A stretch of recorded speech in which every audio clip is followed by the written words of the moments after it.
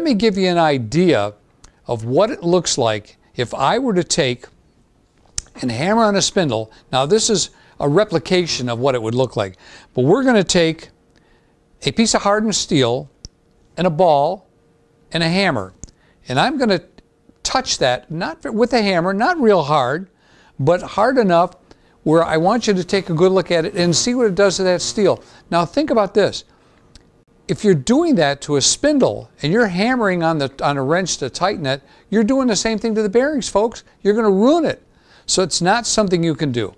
And by the way, in case you think you're just going to take it apart yourself and rebuild it, there's a huge learning curve, and I don't recommend it. Now, some of you might be able to do it, but that's a rarity, and you could end up spending twice as much downtime and twice the cost by the time you buy the bearings a second or third time.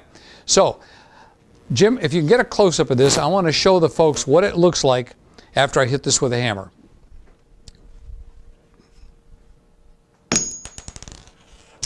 All right, there we go.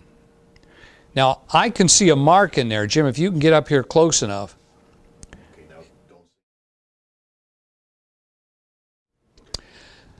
So you've seen it live. That's what can happen to the bearings of your machine or your spindle when you hammer on it.